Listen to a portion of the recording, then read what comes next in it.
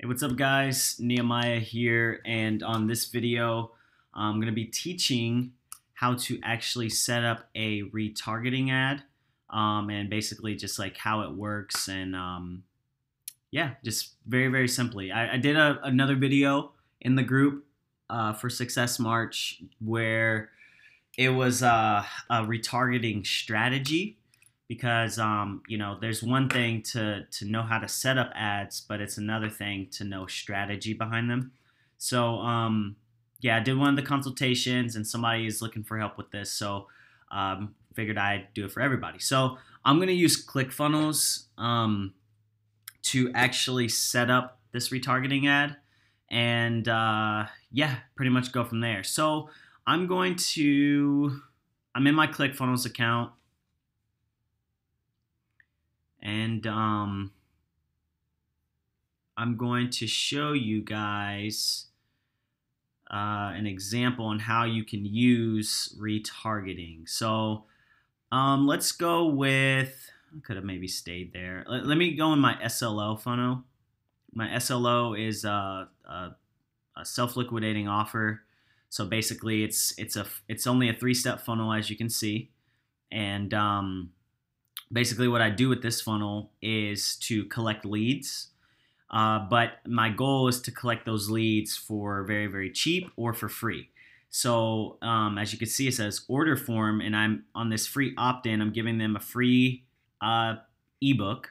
As you can see, free ebook. I've shown you guys this landing page in a separate video.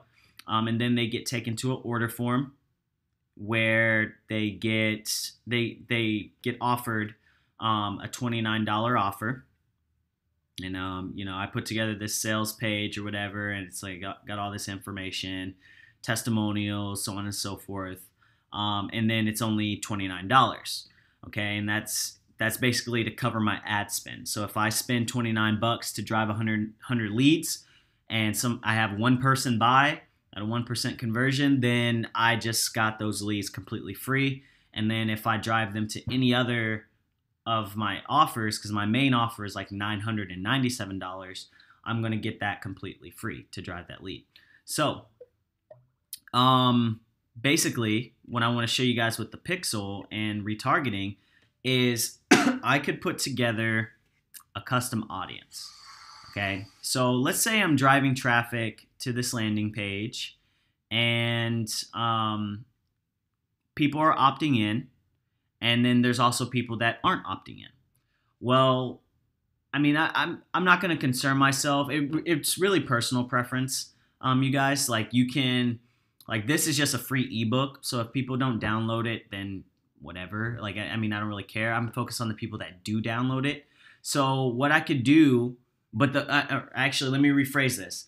The thing that I want to focus on is making sure that they purchase the $29 offer, because the more people that purchase the $29 offer, the more my leads are free. So what I want to do is put together a custom audience around the people that come to the order form but don't purchase. Okay? Now, how do I do that? That's the question here. Well, basically, what I'm going to do is I'm going to go to the order form, and then I'm going to copy this link, and I'm going to go back to my ads manager, and I'm going to go to audiences. And this is my, it's an ad account that I've never run anything on. I have multiple ad accounts, so that's why I'm using it for the example. So it's going to load up, and it's going to give you 3 options. So it's going to say create a custom audience, create a lookalike audience, or create a saved audience. So I'm going to do create a custom audience. All right. And I'm going to go off of website traffic, because remember, I'm going off of if a person landed on the page but either bought or did not buy. Okay. So, excuse me.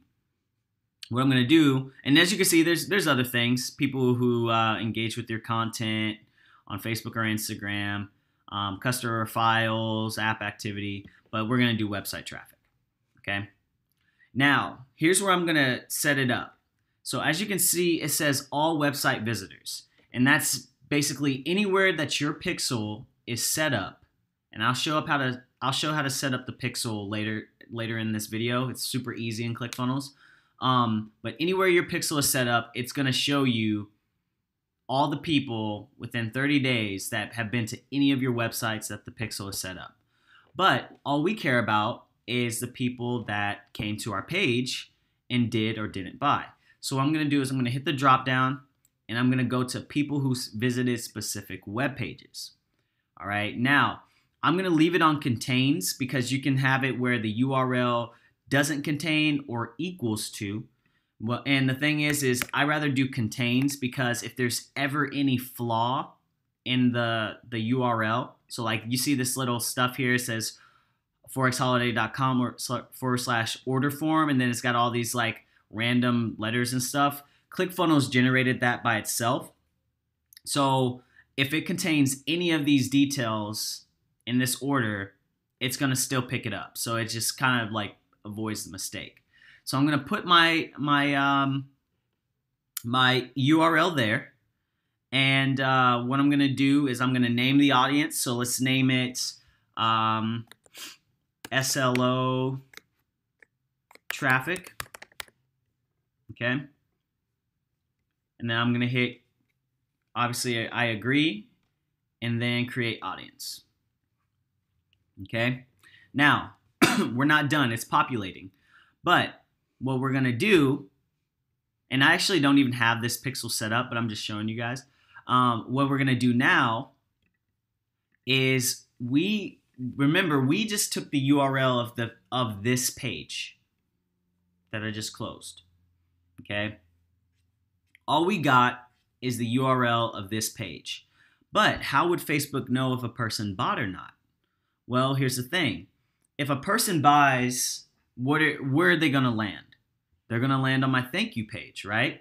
So I'm going to go to my thank you page, and I'm going to take this URL, and I'm going to go back to my audiences, and I'm going to create another custom audience. And then I'm going to drop down people who visited specific web pages, do the exact same thing, put the thank you page in there.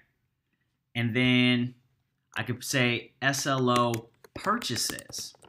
Okay? Because here's the thing. If a person lands on the thank you page, that means they purchased. They wouldn't land on the page otherwise. So if we have a populated list of people who landed on this page and the pixel is picking that up, we know that it's all the people that purchased. All right. So if I go to create audience and I hit done, I now have a page, or I'm sorry, an audience of people who landed on the page, the sales page, and then people who landed on the thank you page after they purchased. All right. And you guys could do this with so many different things. You could do it with webinar registrations, people who land on the webinar registration page, but they also land on the confirmation page. You could do it where people land on your Shopify store page and they hit the add to cart button. If they land on that page, you could do a custom audience. If they land on the checkout page, you could do a custom audience. You can put a custom audience for each part of your funnel, okay? And this is how you retarget. So now we're going to go back to, hopefully it'll let me, but let's go to Ads Manager now that we have that set up. And like I said, I have never used this account. It's just a backup account just in case anything gets banned or flagged. I have multiple. So I'll hit create. And, you know, whatever ad you're doing, you know, ad strategy is like completely different. But let's say we're doing like a conversion ad. I highly recommend conversion ads. So I'll just name this test retarget. Oh, they're going to make me put in my details, I think. Shoot. Hopefully not. Okay, perfect. They didn't make me put in my details because I would have to like pause the video. Okay, so let's say we want to complete or a purchase, right? That's our conversion. I mean, all this stuff doesn't matter. I'm just showing you guys how you can utilize the custom audiences to exclude and include people with your targeting. So this is how you set up a retargeting ad. We want to target the people that landed on the page but did not land on the thank you page. We already have those custom audiences set up. So what we're going to do is we're going to target the SLO traffic. Because remember, that's the people that landed on the sales page, which is going to be everybody, obviously, at one point or the other. But then we're going to hit exclude people who landed on the SLO purchases page. Okay? So it's going to take all the people that landed on the sales page, but it's going to exclude the people that did purchase from you. Because it's kind of irrelevant if they already purchased from you, they don't want to keep seeing the same ad, right? So you want to target those people again, the people that came to the page and they didn't take an action. You want to target them with a different type of ad. So another way that you can do this is you could be like, well, and I would take off like the USA, just leave it like that, and then you can go on about your business with the targeting and stuff. But I just want to show you this part for retargeting. But what you could do is you could offer them like a separate offer. So like, let's say your product is pretty expensive. Let's say it's $400, $497, something like that. They land on the page, they don't take action. Well, what you could do with a retargeting ad is you can offer them a separate offer. So like you could be like, hey, saw you came to my page, this is in your ad copy when you get down here. You're saying, hey, saw that you came to my page, I want to give you 30% off. Here's a coupon just for you where you can get 30% off.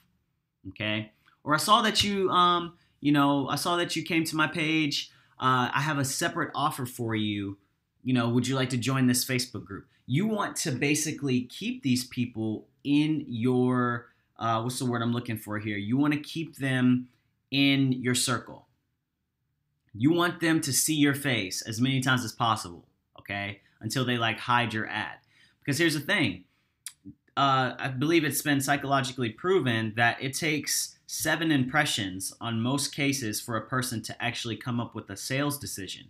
They'll see something that they really want, the new iPhone, new desk, whatever, new computer, and typically it will take them 7 thought processes or 7 impressions of the same thing to actually make a sales process. A sales decision. So if you retarget a person and it's targeting them over and over and over again because they've been to your page, you can start increasing your conversion. So whatever you're offering, you can do that. Now, the last part I want to show you guys is actually how to set up your pixel in Clickfunnels. It's super simple, so that's why I left it for the end. It's literally just copy and paste. So we're going to go to pixels. And this will actually probably be good because I have not set up a pixel for this ad account. So we're at pixels. Okay. And these are my pixels.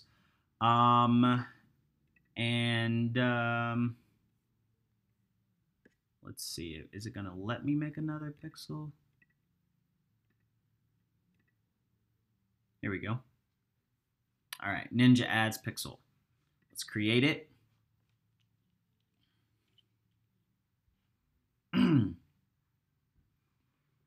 Okay.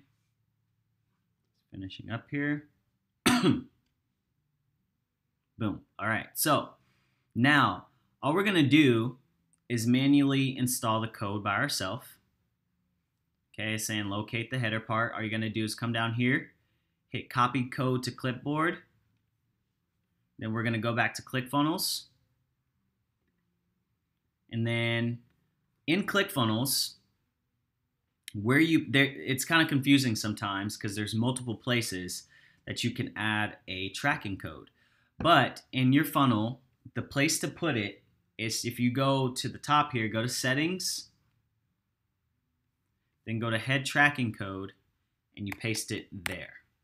Okay, that's where you put your pixel code, and then you. I froze, but it's okay. I'll finish up the video. So all you have to do is hit save and update settings, and then you're set. Okay, it's going to start tracking every part of your funnel. All right. Now, some people may ask about the. So what I'm going to do actually is I'm going to send some test traffic. So I'm going to copy this. And then it's saying send test traffic.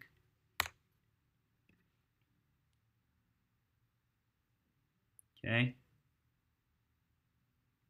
And let's see. Boom. Active. Okay. It's now targeting, or I'm sorry, not targeting. It's now calculating all the data of people who visit your site. Okay. There's also a tool that you can use. It's a Google Chrome plugin called the Facebook Pixel Helper. And basically, it will tell you if a pixel is installed on a page. So as you can see, if it has this little green box, then there's a pixel on the page. And then it'll show you that it's tracking two different events, page views and, just like micro data. Okay. If it's red, then that means your pixel is not installed correctly. Okay, so you want to keep that in mind. But hopefully you guys got a ton of value from this. Sorry that my face kind of cut out. Oh, that's what I want to show you guys. 1 second. The custom conversions or event tracking. I actually don't use these. I used to, and I've heard that of some other people using some interesting strategies with them. But I basically just go off of the custom audiences like I showed you guys on this video. If I ever come up with some kind of strategy to use the custom event tracking with the pixel, where it's gonna give you another line of code to add to your pixel, then I will definitely upload a video to the Success March group about that. And yeah, we can go from there, guys. So I appreciate you and take care.